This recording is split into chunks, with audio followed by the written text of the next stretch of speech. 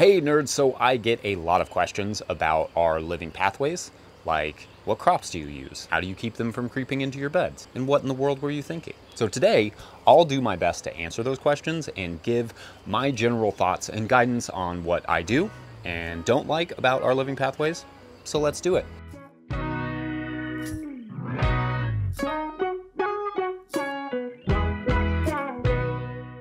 Okay, so I would venture to say that the majority of growers just leave their pathways bare, or at least the bulk of their pathways are kept in simple bare soil that they cultivate regularly to keep the weeds at bay.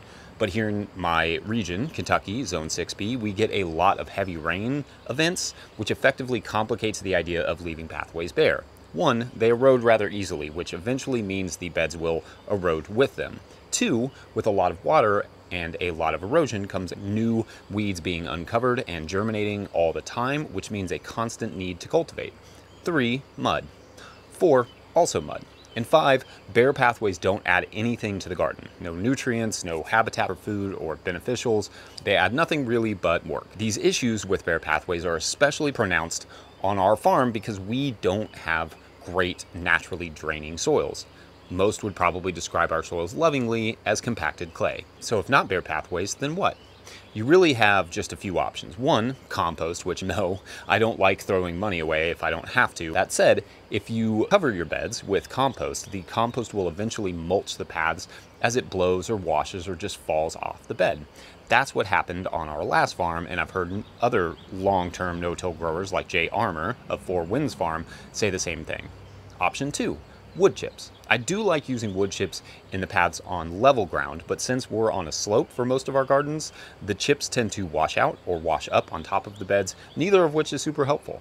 That said, wood chips are my second favorite option to living pathways, but in many parts of our garden, they are simply not an option at all because, like I said, when the water rushes down the slope of the paths, the wood chips go rushing with them.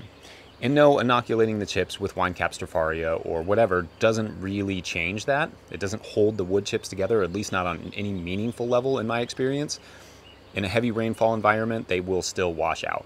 Also, I like to harvest and plant from my knees, and wood chips are flat out jerks to knees. You could also use straw or hay, but the seeds that come along certainly complicate that. And it's not super easy to spread hay or straw into small areas. We do have hay in some of our paths, but that's really only because those plots have hay on the beds and it's just easy enough to mulch the bed and the path at the same time. But we don't use hay or straw everywhere, so we can't put it in every path, though those mulches do stay put far better than wood chips or bare soil.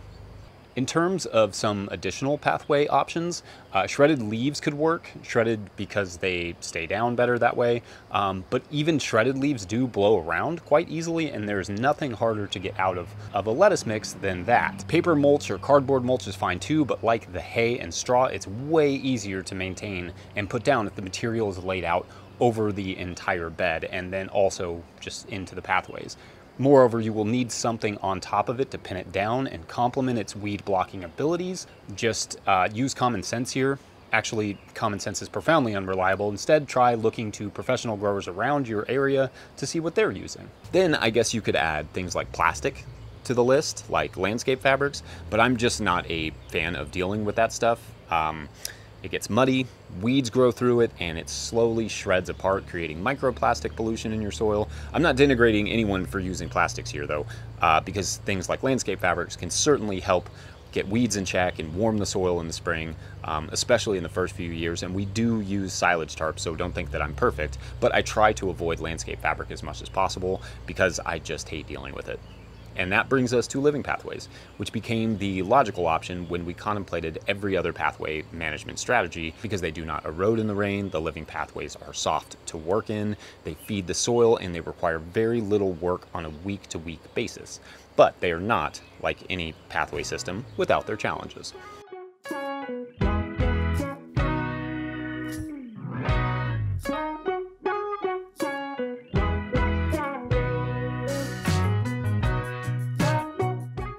All right, so let's get into the establishment portion of this video. First, you have to decide on the width of your pathways. The width of your paths can be determined by the mower you already own if it's not too wide and won't gobble up too much of your growing space, or it can be determined by the mower you intend to buy. A small electric or gas mower is fine as long as it ejects back, like backward, and not to the side, so as not to fling grass clippings onto your lettuces or baby plants or whatever.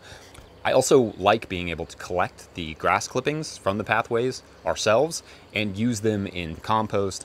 Sometimes the paths have plants going to seed, so composting them is really the only option. But I suppose you could use that mulch like a juicy hay mulch as well. Green grass makes an excellent fertilizer for gardens. I have not found a push-powered mower without the wheels being on the side of the actual deck of the actual blades, because you don't want those wheels running over your beds or running over plants, though I could see potential for that on a small scale. Also, they do not make a flail and edger combo, one that mows and edges at the same time, which would be super cool. That said, since they don't make it, it's not a bad idea to also own or purchase an edger. This is certainly one of the downsides of living pathways. Equipment is super important. In every other pathway management system, the equipment is basically just a hoe or a wheelbarrow, maybe a wheel hoe. In living pathways, it just needs more mechanization. Anyway, we bought the Greenworks 17-inch mower and their edger, but I hesitate to even tell you that because I have not done a comparison or anything to other mowers. Those are just the ones I bought and they seem to work fine. One thing I will say is that I would identify the mower that you want to use first and design the pathways around the width of the deck. Like our pathways are roughly 17 inches. That is because that's the size of our mower. Make sure the deck of the mower goes all the way to the edge or past the wheels of the mower, because you don't want a wheel space there. You basically just want the deck to fit the pathway. Okay, so crop selection. There are two ways to approach this. First, you could just keep whatever is there, whatever is in your native field, build beds with mulches and a strong cardboard weed barrier and just go for it. We did that in a few spots and it works fine. At least in our climate, where the seasons are long and the weed flushes come in multiple stages, nature will to some extent decide what's in your pathways anyway, because there are very few crops that enjoy all weather all year. I find that white and red clovers are the best option for us because they do pretty well in the winter, and if allowed to grow tall, they do pretty well in the summer. And they mow decently well. I use primarily New Zealand white clover for this job mostly, and broadcast some in the late summer and early spring every year in spots that look relatively bare. Sometimes I get asked about tarps and how I use those in conjunction with the pathways, and for the most part I don't use them where I have living pathways, but it does occasionally happen. The living pathways are in our high rotation plots where beds are really never out of production for very long, but in the case that I use a tarp, it is rarely in a place for more than 2 weeks. So the tarp effectively germinates and terminates the weeds, if I'm allowed a little bit of a rhyme, but not so much the perennial pathway crops.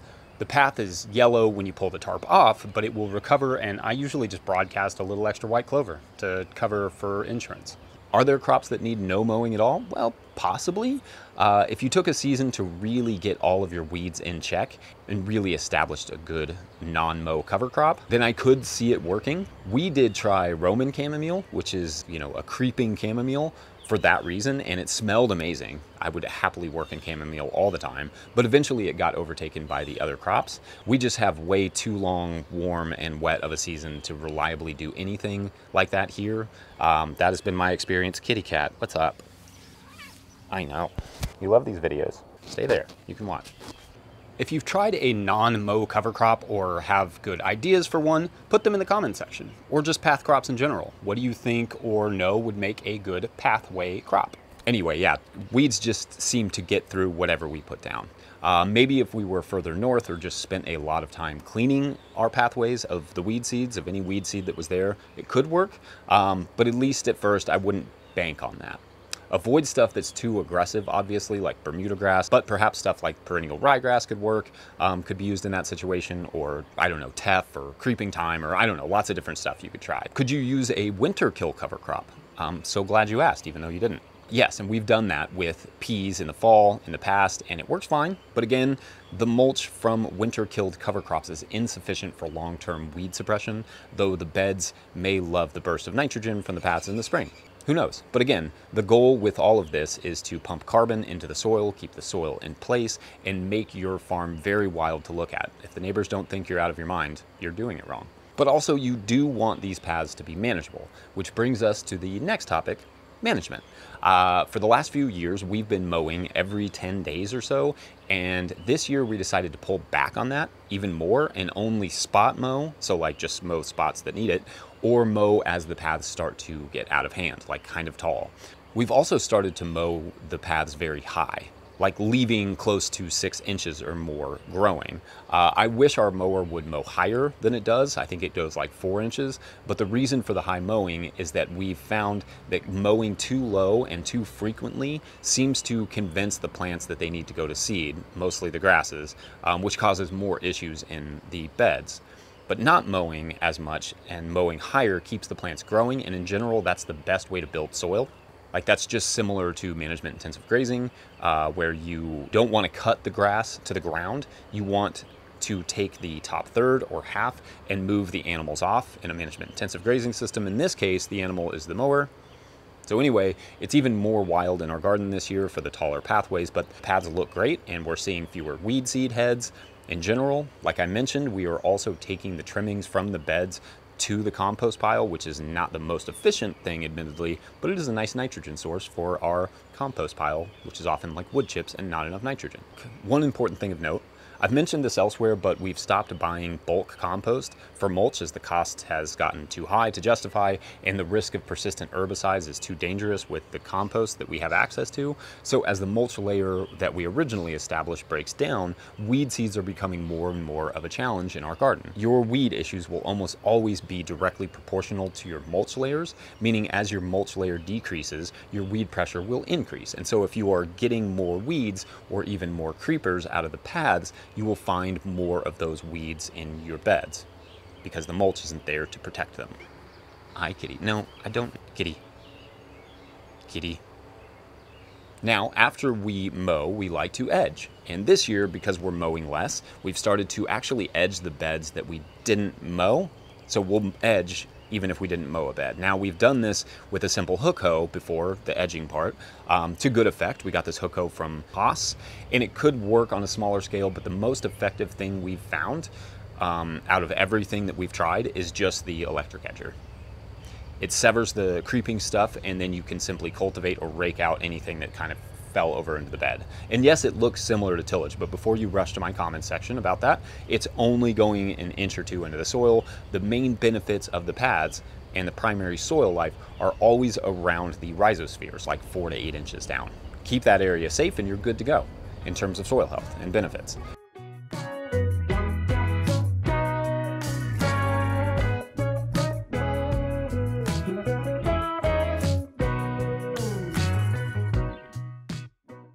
We are doing some soil testing, but I don't really have much data or anything interesting to share at this point. This is only season 3 on this plot and only my 5th season with any amount of living pathways.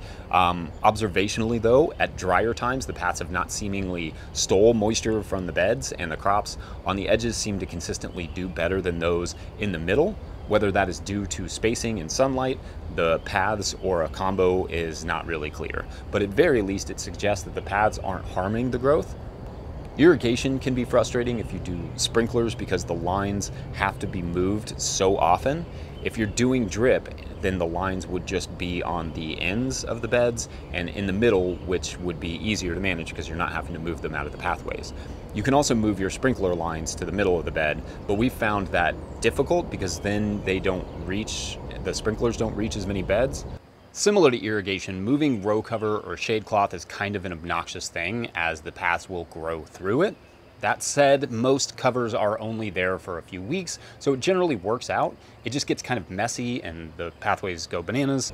I really love the aesthetic of the living pathways, but not everyone will. A lot of people like things to be cleaner. I don't care about the chaos, but some growers like more control, and I get that. The risk they present with the weed seeds is the bigger concern than the work they require, because living pathways are the cheapest and easiest to maintain of all the path options, in my opinion. They're so soft to walk on and work in. They make the place feel like one giant park.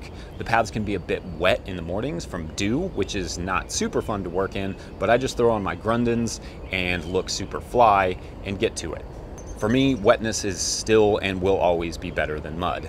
I have not seen any upticks in pests, only pollinators on the clovers and things like spiders. Some have said that they would be concerned about venomous snakes, which is not a huge issue here in Kentucky. We have a few, but they're not very common, especially if you maintain your black snake populations. They're non-venomous and very territorial. So that's another just contextual consideration. I would probably not do this style of path management in a drier region because it does require some amount of water to maintain them, like plants need water. As with any big farming idea, start small, see if it works in your context, and then slowly grow it out if you like it. We started on our old farm with 3 pathways and then expanded to about half of our full acre here on the new property. And sometimes I will allow stuff to grow in our slow rotation plots and just keep it mowed, because once you're used to living pathways, that's always an option in your back pocket.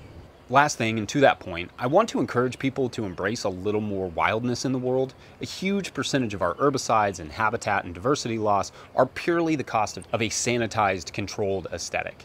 But aesthetics are cultural decisions. We have decided that clean and crisp is beautiful and that flowers and plants are messy and unkempt. So I encourage you to embrace a little wildness, maybe just spend more time planting flowers than weed whacking. Okay, well, that should at least be enough to get you started. Like this video if you like this video. If you're not subscribed to this channel, make sure to hit the subscribe button. And if you are subscribed, you're awesome. Pick up a copy of the Living Soil Handbook or a hat or other merch from no-tillgrowers.com to support our work. Become a patron at patreon.com/no-tillgrowers to support our work, or just hit that super thanks button.